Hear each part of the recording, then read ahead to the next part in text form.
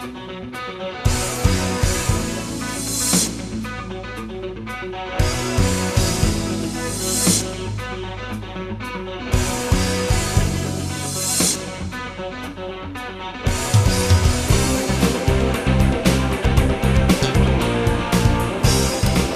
folks, Jiminy Critic here, and I don't know about you, but I'm a little nervous right now. I don't know how you feel about being kept in tight, small, ill-lit places. Kind of like elevators, so to speak. You know, you push that button on the wall, you all stand around and wait together for the elevator to come. Of course, you don't talk, you don't look in each other's eyes. Once you get in the elevator, you know the routine. You step inside, you don't talk to anybody else. You press the button of the one that you want to go, the floor you want to go, or have somebody do it for you. Then you just kind of stand in the elevator looking around, watching the numbers ding by as they either go up or down to the floors where you're going. You can't speak, you can't look because it's that unwritten rule. You don't mess with people inside elevators. Well, this particular movie is pretty creepy. It's a pretty well done story, again, called Devil.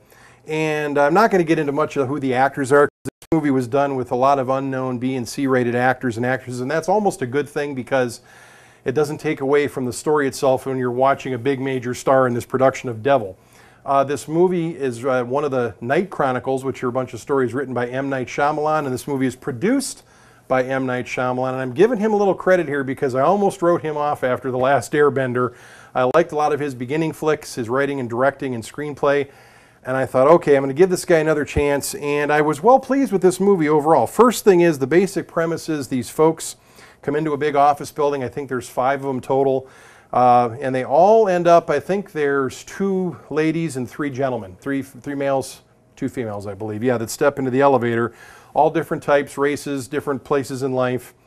And once they start on their ascent to the floor they're supposed to go to, of course, the elevator just stops.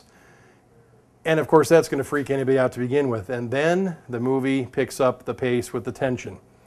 We find out through a series of events that somebody's committed suicide from the building and jumped out of the building. And somebody inside in the security force thinks that the devil is involved with what's going on, and all sorts of bad things start happening inside this little elevator with the 5 people inside. You know, the lights flicker on and off every so often. And sometimes when they go off and come back on, somebody's cut up and bleeding, or even a couple of times somebody's dead on the floor. What happened? Who did this? What in the world is happening with these 5 people in the elevator? And that's where I'm going to leave this up to you. I like the movie Devil. I thought it was suspenseful. It's only about 85 minutes long. It did a good job with its editing, with the storytelling, and of course, being an M. Night Shyamalan story, there's a nice beginning, an arc, and a nice ending to the movie. But I'm going to leave it for yourself if you want to be creeped out by the elevator flick, Devil. So if you'll excuse me now, I got to get out of here and get off to where I wanted to go now. Hello? This door should be opening up here. Hello? Anybody? Oh, come on.